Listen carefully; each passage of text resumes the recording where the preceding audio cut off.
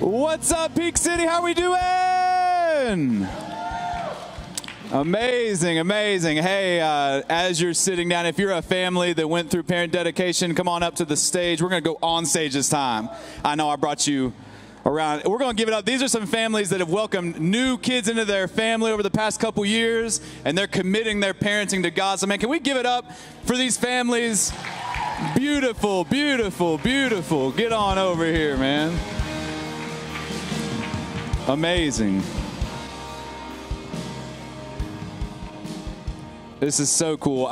Let me explain to you kind of what this is. All right, this is something new. If you've been around Peak City for a while, you're like, we've never done this before. This is what these families did on Wednesday night is they went through a parent dedication kind of class discussion. And we say parent dedication really more than baby dedication, right? Because they're dedicating their parenting to God. They're going to try to raise these kids up to know and love and follow Jesus. It's a parent dedication. A baby dedication, I mean, come on, you can say your baby's going to grow up and follow Jesus, but you don't know. Parents of teenagers in the room, can I get an amen? You don't know what the heck they're going to do. But no, you can. And so, man, we want to surround these families with love and encouragement as they go on this journey of parenthood. Our church is growing in young families. I know this because of math, all right? I asked one of our Peak City Kids nursery workers a couple weeks ago. I said, hey, how many babies we got back there? And she was like, 9 or 10, like, per service. I'm like, okay, that's just a number. What was that like a year ago? And she was like, 1 per service. That's like 10x the amount of new families that are starting to come here, and that's a beautiful thing. We should celebrate that. That's beautiful. And so we're always going to surround these families with love and encouragement. If you're a parent of teenagers, if you're a parent of grown kids that have gone on, when we pray for these families in just a second, if you've got grown kids and they're beyond, I want you to keep your eyes open during prayer, all right? Because I want you to pick out a family, and I want you to go meet them after service in the lobby. I want you to encourage them. I want you to invite them over for dinner. I want you to offer free childcare, because y'all know what this phase is like. It's hard. And so we're always going to be a church that surrounds these young families and loves them and helps them do whatever it takes to raise these kids up to know Jesus. So right now we're going to pray. I know I had you sit down, but can I have you stand back up as we pray for these families? All right, let's bow our heads, close our eyes, and let's pray for these families. Jesus, we love you, and we trust you with every family represented on this stage right now. God, we pray for every marriage on this stage. God, we pray that as they raise kids together, that the difficult challenge of raising kids in the 21st century would not pull them apart from each other, but they would actually drive them closer to one another.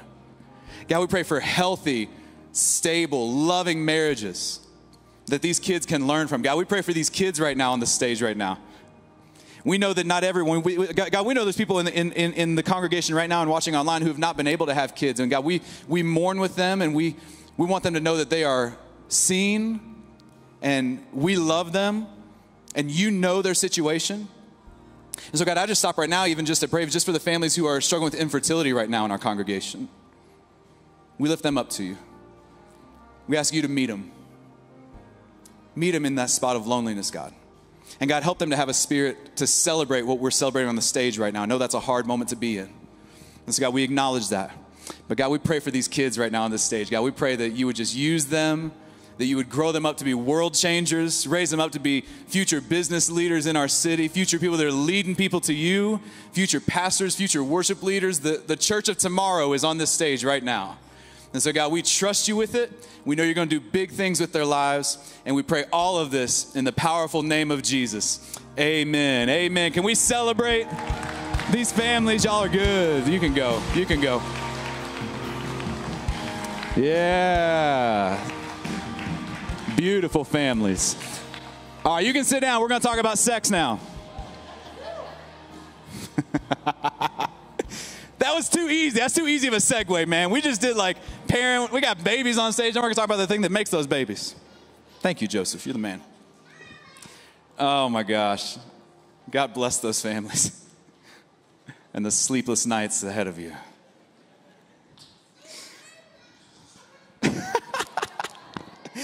I feel the same way sometimes, man. I feel the same way. Man, I know that, like, some of you are like, man, that's weird. We never done that in church. And you know, like, we're not a very traditional church. We don't have many traditions around here, right? But I believe it should be a tradition of ours that we just always celebrate and lift up and care for young families. The next generation should always be something that holds a special place in our hearts, man. So we're going to keep doing that, all right? If you have a Bible, go and get to 1 Corinthians chapter 6. If you don't have a Bible, no sweat. We'll have the words on the screen for you. We are talking about sex.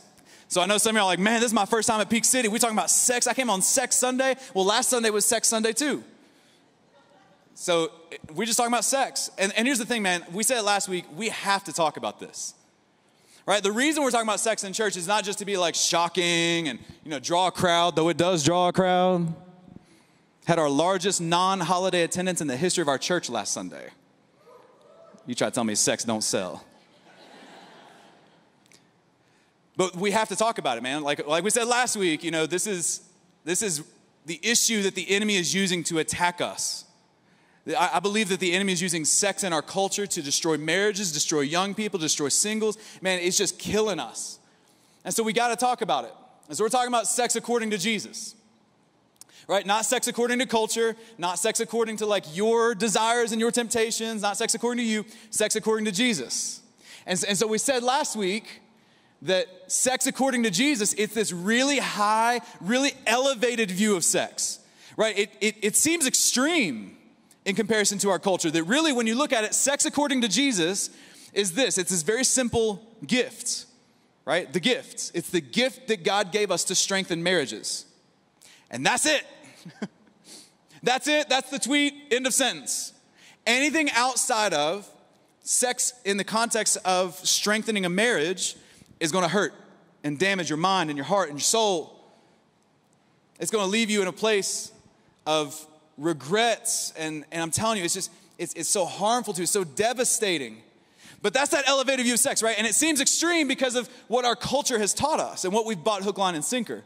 So like last week we left, and some of y'all were like, how in the world will I ever live by that? That seems unrealistic. Seems Amish. And this week I told you what we're going to do is we're going to talk about how the earliest followers of Jesus lived this out. The practical principles they lived by in order to reorient their lives and discipline themselves to a place where they could live out sex according to Jesus. That's where we're going today. Last week, my message was called The Gift. This week is called The Sprint. The Sprint. Everybody say The Sprint. The Sprint. Us Kinder, my family tree is not a fast family tree. We're a very slow, short, squatty bunch. The Sprint. My boys are fast though. They might be. My sons might be making a new family tree. They got some speed on them. We'll see how the middle school and high school years treat them. The Sprints. 1 Corinthians chapter 6. We're going to read a passage from the Apostle Paul. If you're new to the Bible, Paul was the greatest missionary that's ever lived. You can take that verse down until I'm done talking about Paul. I don't want to get distracted on sex too quick. Paul was the greatest missionary the world has ever seen. He was one of the greatest leaders of the early church. And he wrote letters to different churches. And so this is a letter, 1 Corinthians. It's the first letter he wrote to Christians in a city called Corinth. The Corinthian people lived in Corinth. First letter to Corinthians. That's why, I know sometimes in the Bible it's like, why do they even call these books certain names? That's it.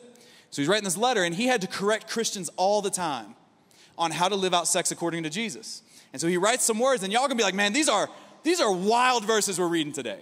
All right, usually these are not the verses that you put on like a sunset pic on Instagram. Like, these are not verses that are going to be your profile pic later today. But these are nitty-gritty, real-life application passages that can guide us to live out sex according to Jesus, all right? 1 Corinthians chapter 6. Y'all ready? Whew. I'm telling you, I preached my guts out last service. And I'm back on a full tank again for this one. I don't even care, man. We're going to go. 1 Corinthians 6, here we go. He says this, I have the right to do anything. Notice that's in quotes. I have the right to do anything, meaning that was something that was being said in the culture. I have the right to do anything you say, but not everything is beneficial. I have the right to do anything you say. Paul says, but I will not be mastered by anything. You say, in quotes again, here's another popular cultural view. You say, food for the stomach and stomach for food, and God will destroy them both. The body, however, is not meant for sexual immorality, but for the Lord. And the Lord for the body. Now pause for a second. Paul just referenced two cultural approaches to sex that were alive and well in the first century. And some of y'all try to tell me the Bible is old and outdated. Some of y'all try to tell me that the Bible is antiquated and it's got dust on it and has nothing to do with today. But my God, if you didn't tell me that that was written 2,000 years ago, I'd have thought you were talking about 21st century America. I can do whatever I want, they say. I can do anything I want to do. It's my body. Sound familiar? I can do whatever I want. It's my body. They're my urges. They're my temptations. It's my thoughts. It's my mind. It's me. I can do whatever I want. 21st century America says, and so did first century ancient Near East. And Paul says, you know what? You know what's funny is when he explains this, you'd expect him to say, you say I can do anything. You'd expect a good pastor to be like, no, you can't though. No, you can't. And he doesn't. And religious people in the room have always squirmed about this. They're like, Pete, you better tell them they can't have sex. You better tell them they can't do that. Or else if you go soft on sin, I'm telling you, like this place is going to get, well, the country's going to go to ruins, as if it already isn't in ruins. You better not be soft on sin, but wait up. Paul does not say you can't do anything. In fact, he actually almost agrees. You know, and this is the jaw-dropping truth of Christianity. We said it last week. I'll say it this week. I'll say it till the day I die. There is nothing you could ever do to make God stop loving you. You can do whatever you want. And he'll love you. And he'll forgive you. And he'll accept you. And he will choose you. There's nothing you could do to make God love you anymore. There's nothing you can do to make him love you any less. His love is fixed. When he stretched his arms out of the cross to die for you, his love for you became a concrete statement. You can't change it. So yeah, you can do anything. He says, but not everything is beneficial. Ooh, man, see, that's the heart of God. God's not trying to get you to just live by some random list of rules. He's trying to get you to see, like, yeah, you can do whatever you want, but man, I've got so much more for you. I've got so much more in store for you. Everything is permissible, sure. Do whatever you want. God's love is never changing, but not everything is beneficial. Hold on to that. Hold on to that.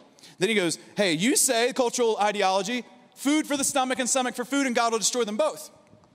Again, come on, this was written 2,000 years ago. You could have wrote this today and published on Twitter. What he's saying is, the cultural idea was sex is like another appetite. It's just like your need for food, right? Like the body was made to eat food, and so you got to eat, like, you know, the food for the body, food for the stomach for food, sex for the body for sex. It's just part of being human. Right? Like we bought this idea. I mean, this is exactly what we have been fed today, is that sex is just like eating. You got to eat. Right? And so there's healthier ways to eat and there's unhealthy ways to eat. But either way, you got to eat. It's like sex. Sex is the same way according to our culture. You know, there's healthier ways to get your sexual needs met, and then there's unhealthy ways. But either way, you got to get it. You got to meet that need. It's just another appetite. And Paul says, actually, here's what you'd be better off doing. You'd be better off understanding and approaching your quest for healthy sexuality by understanding that you should actually master it. You should seek to conquer it. You should like go to war against your unhealthy sexuality. That it's like a battle. Right? It says you'd be better served to try to master it, to try to conquer it, to try to fight it. That it's a battle. See, what Paul's trying to get you to understand is that your quest for healthy sexuality, you will not win that battle passively. A healthy sex life, a healthy view of sex, healthy sexuality will not just happen. It's a battle. It ain't gonna come to you like the junk mail comes to you. You ever notice nobody ever asks for junk mail? It just happens passively, right? Some of y'all got in on cryptocurrency last year and you're just passively making millions and we all hate you. Ain't nothing better than passive income. Make money, don't work. He's trying to say, your quest for healthy sexuality will not come passively. It will not just happen to you.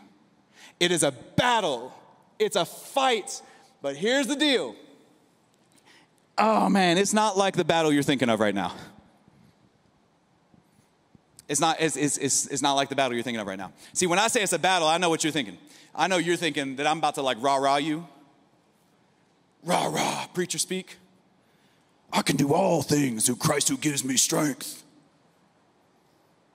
In Christ you are more than a conqueror. If God is for us, who could be against us? God's calling you to run through a brick wall. You just got to start running and trust that he'll cut out a hole for you. You think I'm about to preacher speak you, right? Rah, rah, rah, rah, rah. The problem is, it's not that kind of battle. This is not like a David and Goliath battle where you got to like pick up your 5 smooth stones to conquer the 5 sexual temptations of your life. This ain't that kind of sermon. It's not that kind of battle. Look what kind of battle this is in verse 18. Paul says like this. Here's the battle it is. Flee from sexual immorality.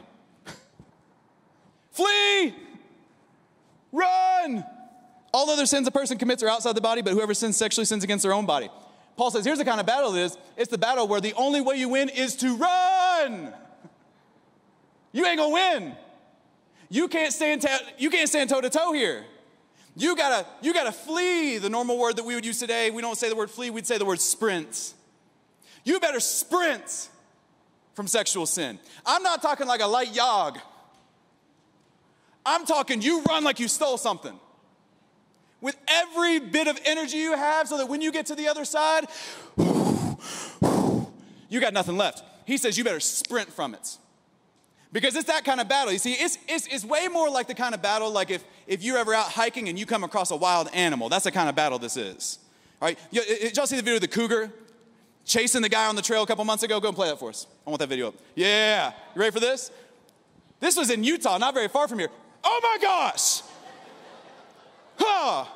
That just happened. This is why I don't go hiking. Hiking is just hard walking, and there's predators. Play it again for me. Play it again. I want one more time. This is real. Some of y'all live on the west side of I-25, and this is just like every Tuesday for you. You got bears in your front yard, and it's like, yeah, no big deal. I got a bear climbing in the front yard.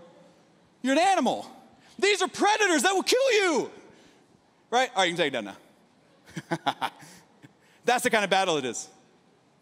It's the battle where like, you better just run.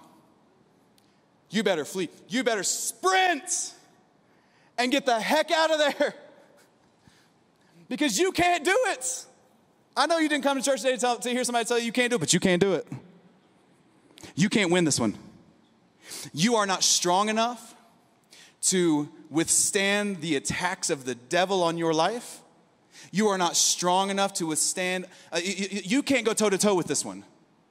Your sinful nature and the attacks of our enemy and the culture we live in, you will lose. So Paul says the battle is to sprint, to run as far as you can. I love how the author of Proverbs 5 puts it. Proverbs 5, you can go ahead and pull up verse 1 for me. Yeah, stop there for a second. The author of Proverbs 5, he compares sexual sin and sexual immorality. He gives it kind of a character so that we can like allegorically understand it. And the character is called the adulterous woman. I want you to hear what he says about it. It's so fascinating. He says this. He says, my son, pay attention to my wisdom. Turn your ear to my words of insight, that you may maintain discretion and your lips may preserve knowledge. Now here it is.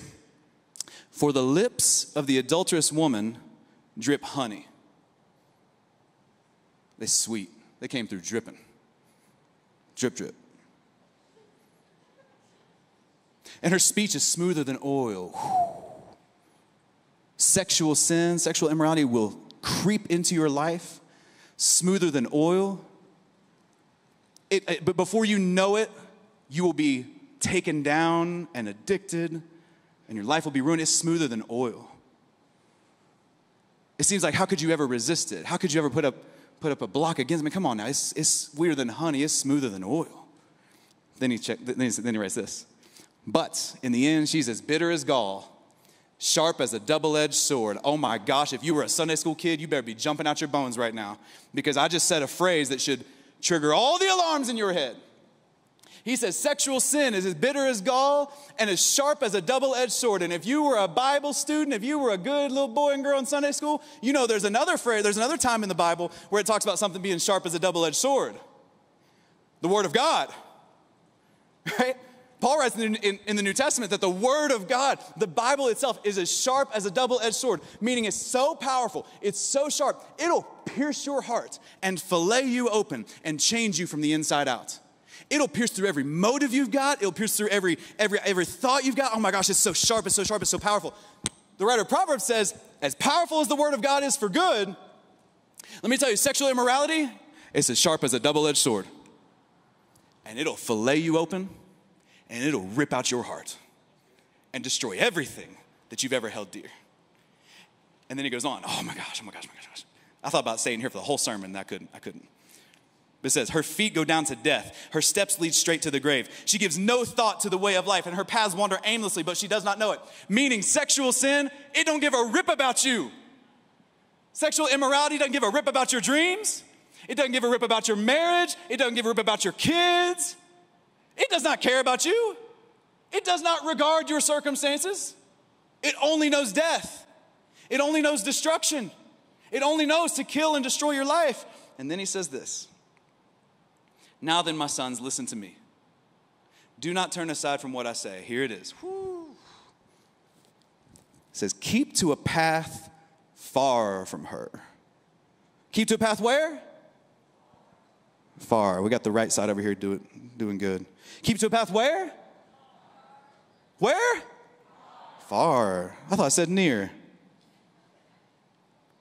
Keep to a path where? Far. Okay, far. I just want to make sure. Do not go near the door of her house.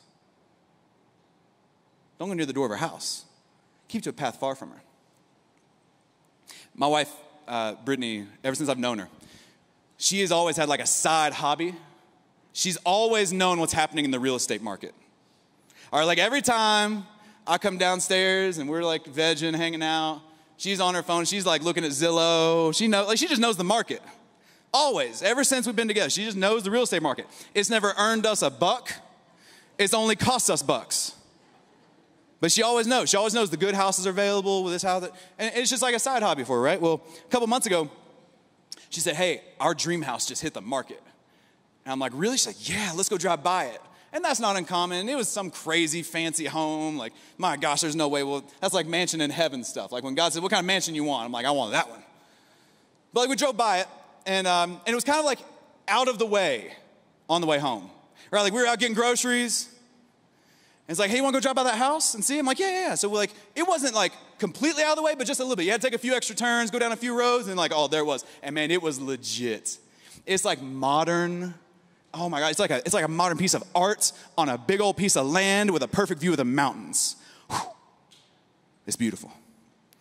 We go home, out the next day, going to kids' basketball practice. On the way home, she's like, hey, you want to drive by the house again? I'm like, sure, let's go. Man, that'd be awesome, wouldn't it? Gosh, man, you never know. If we hit the lottery one day, you never know. Next night, out to dinner, coming back. Hey, you want to drive by one more time? Come on, let's go. Let's roll, girl. And at some point, I had to say, hey, we got to stop this.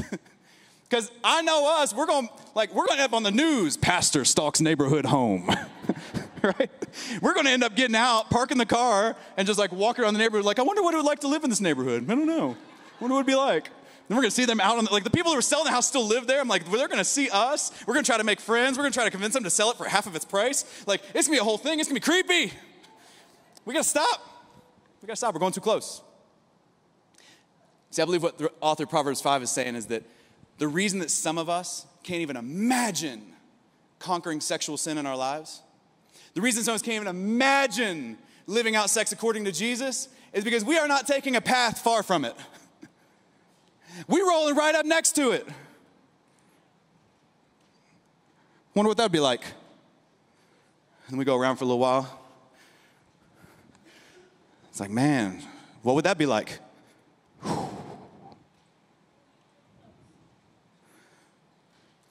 We're running up so close. We're not on a path far. We're in the same cul-de-sac. And some of us are even closer than others. Some of us aren't even just on the road beside it. Some of us are pulling up in the driveway.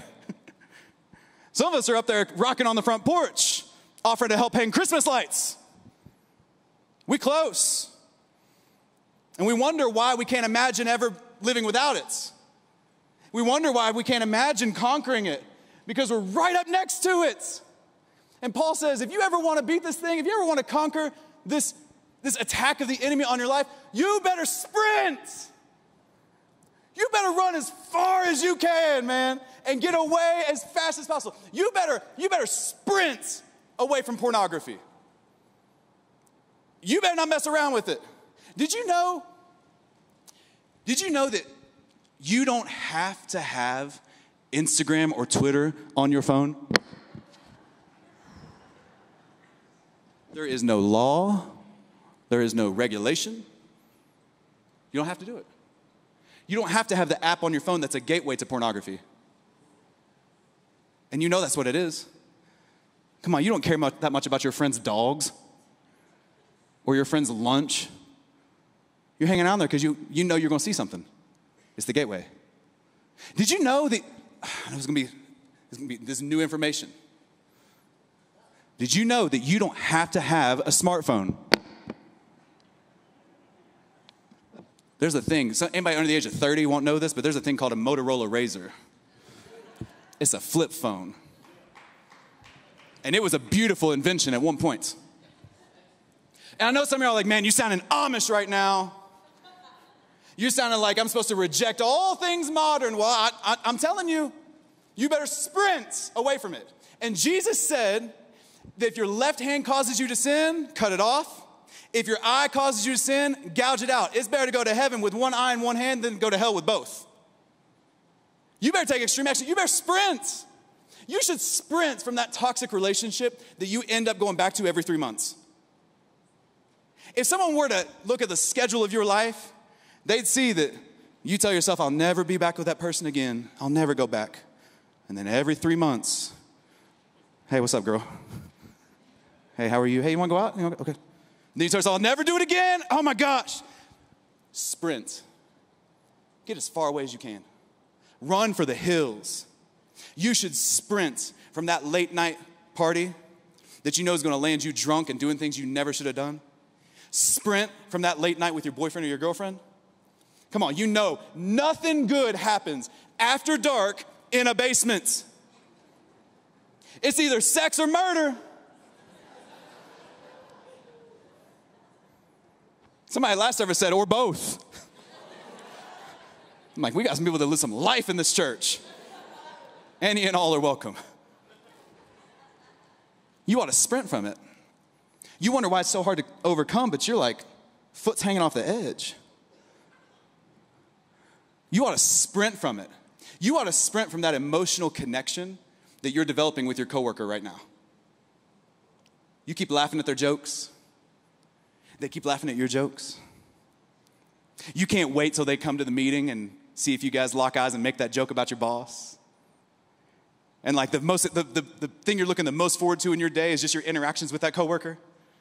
Let me tell you, that emotional connection that you are building, it is the bridge that you will cross at some point and have an affair and wreck your life.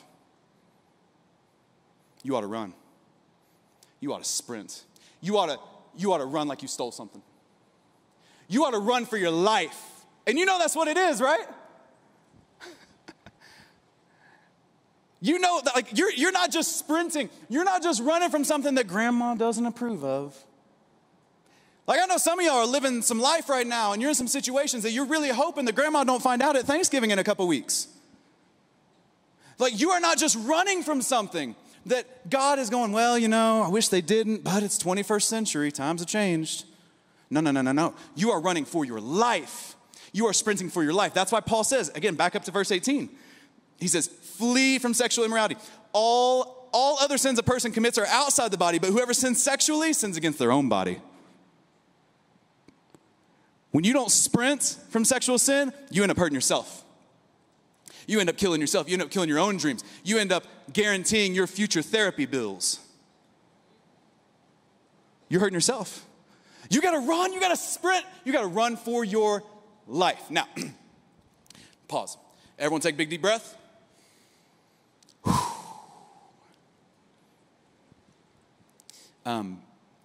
I could stop the message right there, and that'd be every sermon you've ever heard from the church, right? The church has been excellent at telling you what you shouldn't do. Come on, the church is known as like the place where you promote abstinence, right? Don't have sex outside the context of marriage. That's like the church. Like, we've been great the past 50 years at saying, don't do drugs and don't have sex. Don't do that. Bad things. We've been great at that. What we've not been great at is not just telling people what they shouldn't do, but what they should do. And that's actually where the power is found. The power is found in not what you sprint from, but what you sprint to. Not what you shouldn't do, but what you should do. My middle child, my youngest son, Solomon, I know if you were here last week, you're probably itching to know, how did your boys do in basketball yesterday? And answer is, they cleaned house. And I was that proud redneck dad the whole time. Keith and Carrie even made me a shirt that said, he can go left. And I wore it loud and proud yesterday. My youngest boy, Solomon, though, he's first grade. He didn't know what he's doing. And like, if you've ever watched first graders, like Jay in the back, Jay coaches them. It's like, the kids, it's amazing. They leave the game and they're not sweating. They're not tired. But every parent is like, need a stiff drink. I talked to 10 parents yesterday. 10 for 10 said that they took blood pressure meds before they came.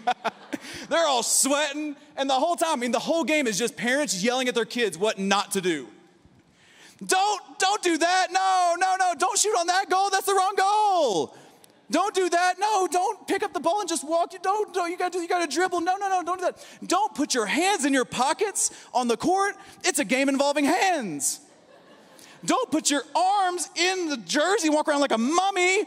You need hands and arms. It's a physical game. Don't do that. Don't. We spent an hour yelling at kids about what they shouldn't do. But you know what I found out is that the kids that are excelling at that age group, it's not even that they're good at basketball. It's just that their parents have told them not just what they shouldn't do, but what they should do. Like, we got a little boy on our team named Teddy. Teddy's got a mullet. Business in the front, buckets in the back. This kid dominates. And the reason he dominates is that his dad told him, go get the ball. That's it. Wherever it is, go get it. When they throw a pass, go intercept it. When that ball's loose, go dive for it. The ball is yours, go get it. And little Teddy gets out there and just mops the floor up with these little kids. Because he knows what he should do. See, the power for the earliest followers of Jesus was not just found in what they shouldn't do. The church has been saying that for years. The church has been saying what you shouldn't do, and look where we've landed ourselves. We're still struggling with the same old junk. We're still messed up. It's not helping us because we're not talking about what we should do. And that's where Paul would instruct them on what they should sprint to, all right? There's two things he says to sprint to. One of them specifically for married couples, and the other one is an all skate for everyone. Everyone sprints to this second part, okay? So let me take you there. Flip over the next chapter, 1 Corinthians chapter 7, verse 1. Here's what Paul says. Paul says, now, for the matters you wrote about, here's again a quote. Here's what people are saying. It is good for a man to not have sexual relations with a woman. Someone saying, hey, we're Christian. We're holy. The holy thing is to deny yourself. Right? Masochistically following Jesus. Like it's a spiritual discipline or something to not have sex. When you're married. He says, but since sexual immorality is occurring, FYI, since y'all are messed up, here's what we're going to do. Each man should have sexual relations with his own wife and each woman with her own husband. The husband should fulfill his marital duty to his wife and likewise the wife to her husband. The wife does not have authority over her own body but yields it to her husband. In the same way, the husband does not have authority over his own body, but yields it to his wife. Do not deprive each other, except perhaps by mutual consent and for a time, so that you may devote yourselves to prayer. Then come together again, so that Satan will not tempt you because of your lack of self-control. Y'all trying to act like the Bible ain't applicable today. Now here's the thing, hold up. Get your mind out of the gutter. Lift your mind up out of the gutter. Because I know what you're thinking right now. I know some of you dudes are like, I just got my new one-liner. I'm going to drop it on my wife tonight. I'm going to be like, baby, the Bible said you have authority over my body. I will yield whenever you want it. I will not withhold, I suppose. The Bible says. Can't do anything about it. I know what you're thinking. On that note, though, it's important for us to address the fact that that verse, if you're here and you're skeptical of faith, if you're skeptical of the church and of all of this, you need to understand the Bible gets labeled as an ancient, dated book that is not relevant, that it's regressive. But you need to understand that verse that we just read that I just joked about was a jaw-dropping, progressive verse when it was written. He said, women, you don't have authority over your own bodies. Wives, you don't have authority over your own bodies. You yield it to your husbands. Everybody knew that. This is a culture that devalued women. This is a culture that said women have no rights, no authority, you can't speak up. No. They knew that. That's common. Then he said, also, husbands, you have no authority over your body. You yield it to your wife. Meaning, women, you actually have authority in this. You have power in this. The Bible is actually giving voice to women when women were completely voiceless. So don't believe the hype. Don't believe the press that the Bible is this regressive, outdated, antiquated book that has nothing to do with, come on now. The Bible is so ahead of its time on its views of women. So ahead of its time. But we got to back up and see what Paul's doing. Because Paul says, here's the deal. Married folks in the room, you ought to sprint from sexual sin, and you ought to sprint to your spouse. You ought to sprint from sexual sin, run as fast as you can away, and as equally fast as you run from that, you should run to your spouse. That a good, healthy marriage should have a good, healthy sex life. Some of y'all are like, man, I need to be tithing more because this man's saying things I've been wanting the church to say for years. peakcityco.com/give. We'll extend the series to third week. I'm kidding. Kind of kidding, kind of not. You ought to sprint to your spouse. A good, healthy marriage ought to have a good, healthy sex life. And let me tell you, I've counseled couples for 15 years. And the common thread I hear in marriages, even Christian marriages, sometimes especially Christian marriages, is that it's a sexless marriage. And you need to know that if that's the case, you are opening the door of the enemy to attack your marriage. It's not my words, that's what Paul says. Paul says you should come together so that the enemy does not tempt you and distract you. You got to run to your spouse. Your spouse, hear this. And I know, guys, I know this is so sensitive. I know this is such a weird thing to talk about in church, but that's the kind of church we're going to be, right? That talks about things that matter, that actually impact our lives, and this really matters and actually impacts our lives. I know this is hard to talk about. I know. And I know that for many of you, the reason your sex life is so complicated is so multi-layered, right? When you talk about abuse and past trauma and past regrets and current relational trauma and current relational issues. And like, I know it is that's why I'm not pretending to put an easy Band-Aid on this. I'm just saying if you are struggling in your sex life with your spouse, you gotta figure out how to get help, counseling, therapy. Let one of our pastors talk with you and meet with you. Like just however it needs to happen. Like the common piece of advice I give to newlyweds that I marry in premarital counseling and then when they get married, I say to them, I know it's going to sound weird, but you should have a regularly scheduled conversation with your spouse about your sex life. Put it in the calendar. And I know it sounds weird because like, oh my gosh, I thought we were just supposed to talk about it when it feels right and when we're both in the mood. Come on, man. Life happens. And if you're not talking about it, I'm telling you, the enemy will get in there and he will create discontent, he will create bitterness, and he will divide your marriage. You got to talk about it. You got to get help. It's so important. Your spouse should be the person you confide in, that you love more than anything, that you trust with your deepest secrets, that you trust with your biggest dreams. Your spouse should be the one that you run to. Your spouse should be the one that you have sex with so that you don't end up stepping outside the bounds of that. This is what Paul is saying. I know it's not popular to say today. I know the church has messed this up for years. I'm just telling you what the Bible says. And the Bible says, come together so that Satan will not tempt you because of your lack of self-control. You got to run to your spouse. Now, that's for the married folk. That's for you guys to go chew on and talk about, figure out. We're probably going to have a bigger baby dedication in 10 months.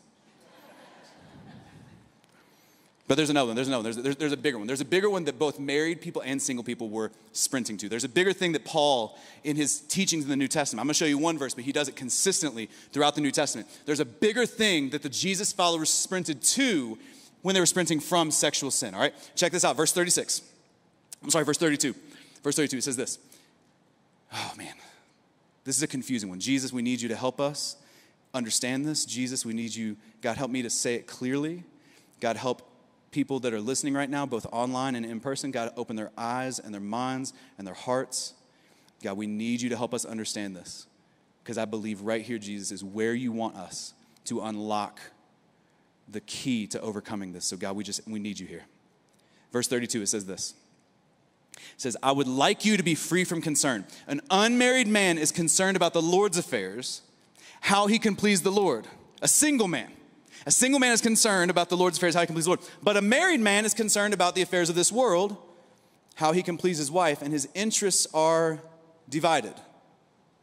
An unmarried woman or a virgin, a single woman, is concerned about the Lord's affairs. Her aim is to be devoted to the Lord in both body and spirits. But a married woman is concerned about the affairs of this world, how she can please her husband, and her interests are divided. I'm saying this for your own good, not to restrict you, but that you may live in a right way, in undivided devotion to the Lord. Now, confusing verse, here's what he's saying.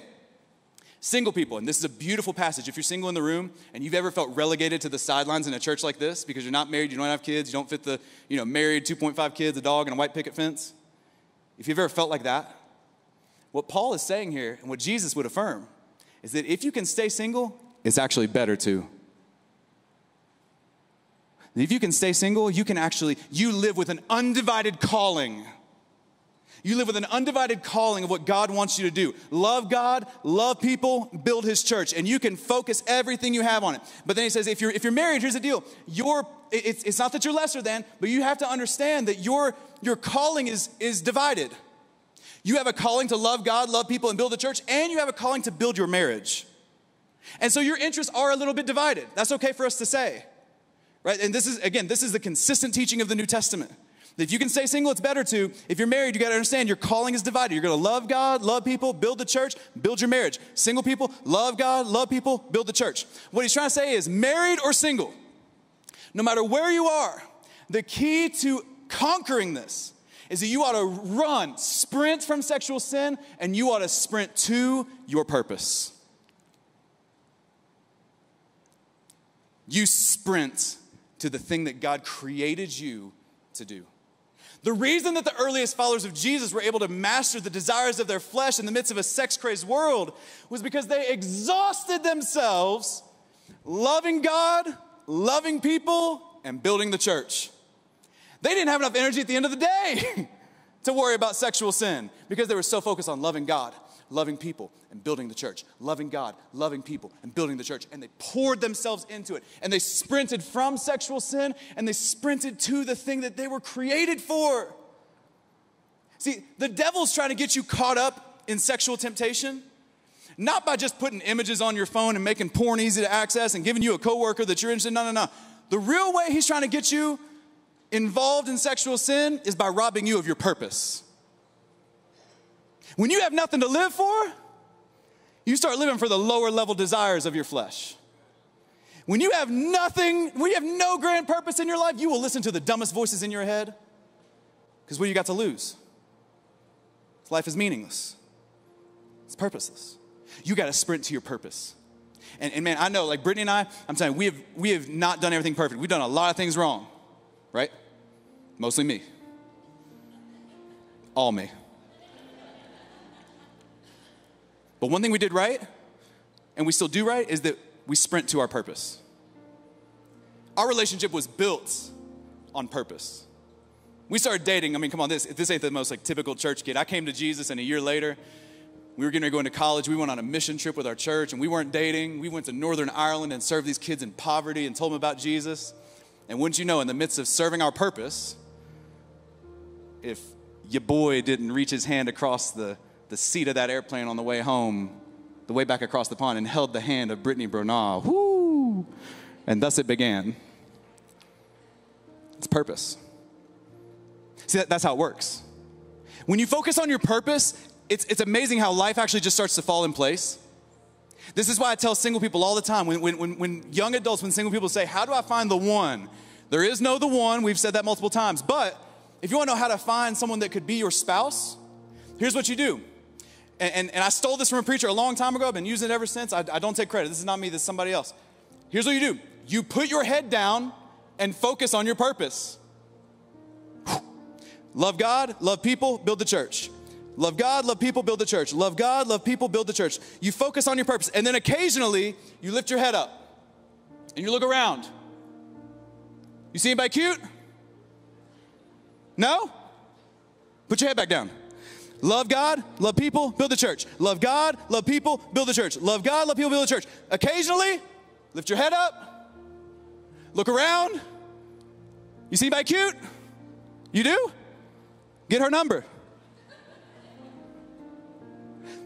A relationship that's built on purpose will far outlast a relationship that's built on lust. You need a bigger reason to live. You ought to sprint from sexual sin and sprint to your purpose. That's why Jesus died for you. You need to understand, Jesus stretched his arms out on a cross so that you would live for more than the low-level urges and temptations, so you live for more than what the stupid culture around us keeps feeding you. That's why Paul says, if you back up in 1 Corinthians 6, he says this, he says, do you not know that your bodies are temples of the Holy Spirit who is in you, whom you've received from God? You are not your own. You were bought at a price. Therefore, honor God with your bodies. He said, here's the deal, man. Jesus stretched his arms out on the cross, and he resurrected from the grave, and then he gave us his Spirit to live inside of you. In the Old Testament, God's Spirit dwelt in a temple. In the New Testament, he says, I'm going to take my Spirit, I'm going to put it inside you. You are my temple. So that every room you walk into, you've got purpose. Every classroom you walk into, you carry the Spirit of God with you. Love and joy and hope and peace, the things our world is bankrupt of. You're the one that brings it in and ushers it into the world. Every time you walk home, you get in your driveway, you walk into the doors of your home, you see your spouse and your kids, you've got purpose. You were created to live for so much more. So do it. Stop letting the enemy convince you that you're this basic human being with these basic needs, that you're just like an animal. Man, God died for you. He gave everything for you so that you would live for so much more. And I think that maybe some of you today need to step into that. Some of you for the very first time need to say yes to following Jesus, and we'll give you the chance to do that. You don't have to have your life cleaned up. You don't have to have the Bible memorized or none of that. And some of you need to commit your steps to God. You're already following Jesus, but you know you've been living for the low-level desires of your flesh, and you just need to step back into your purpose. And can I just reset us for a second on that, church? When I do these, and we do them, if you're new here, we do this at the end of every service, every single week, because we never believe that God's word should be preached and we don't respond. And you need to know that first decision, if it's your first time and you want to give your life to Jesus, every week someone raises their hand and says yes. And that's a monumental decision. All right, we're going to have baptisms here on December 5th, and we'll celebrate all those people that are giving their lives to Jesus. But when I get to that second decision, some of y'all are like, okay, so that's the decision where if you're a Christian but you're really messed up, you raise your hand. No, you need to know that when I say, hey, if you want to recommit your life to Jesus, if you want to commit your steps to him, if you want to take this message and actually start living it out and commit that to Jesus, I want you to raise your hand on the count of 3. 1, 2, 3. I always put my hand in the air because I'm doing it. I'm committing my steps to Jesus. That's an all-skate decision.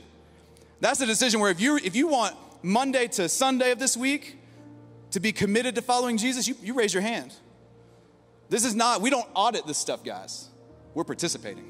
God's alive and active. He's doing something right now. And so I want you to stand up with me to your feet. And we're going to respond to God today. Would you bow your heads, close your eyes? It's a private moment between you and him. And if you know that you've been searching for answers and you had no idea that this would be the place you found it, but that you want to start following Jesus, you don't have to have your life cleaned up. You don't have to have the Bible memorized. You just have to be ready to say yes to Jesus. Yes to his love and his grace and his purpose for your life. And if you want to start following him and make that first time decision today to become a follower of Jesus, I want you to raise your hand on the count of 3. 1, 2, 3. Amazing. Amazing. You can put your hand down. If you know that, you've been following Jesus, but you know that you've been letting the devil rob you of your purpose, and so you've been giving in to all kinds of low-level, lower self-thoughts, and your sinful nature is just running rampant in your life. But you know that today Jesus is calling you to get back on track with him, to step back into your purpose of loving God, loving people, and building his church, and you want to commit your steps to him. If that's you, I want you to raise your hand on the count of 3. 1, 2, 3.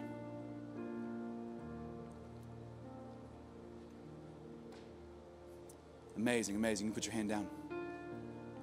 Beautiful. Let's pray together, and then let's celebrate Jesus. Jesus, we love you. Jesus, we thank you for showing up in this room today. We don't take it for granted. It's special what you just did in here. It's special the hands that just went up on both decisions, Jesus. We don't take that for granted. We celebrate it. And Jesus, I pray right now for the people listening to this who are scared and nervous to have a conversation. They're scared and nervous to allow you to step into this area of their life and begin to heal. God, I pray that you give them courage. Jesus, we sang a song earlier that says just the mention of your name brings healing. And so right now we just say thank you, Jesus. If you're comfortable saying thank you, Jesus, say thank you, Jesus. Thank you, Jesus. We don't have to heal ourselves. We don't have to mend our wounds ourselves. You're right here. So God, I pray courage for those people that need to have some conversations, need to take some hard steps. But God, I know you're going to meet us there. I've seen it in my own life. I've seen it in the lives of so many in this room that you have given us what it takes to conquer, to master this area of our lives. You've given us what we need to live for something greater. And that's why we sing, Jesus. That's why we worship you. Because we've found hope nowhere else but here. The world has offered us no help, but yet we found it in you. And so we trust you, Jesus. We give you our lives. We give you our sexuality. We give you our minds. And we ask you to transform us, Jesus. Transform us. Just the mention of your name. Just the mention of your name does something special. God, I pray right now you would help the enemy, or you'd keep the enemy out. You would help us to take back ground that the enemy has taken from us. I see you taking ground. Oh, that's a song to sing right there. Oh man, that's it. Your power is dangerous in the enemy's hands. God, we believe that and we sing that. Come on, man. Do you believe that Jesus has the power to overcome this in your life? If you believe it, man, will you shout and will you sing and will you clap? Will you go nuts and celebrate Jesus? Come on, man. Let's go. Let's go, man. Come on. It's better than that.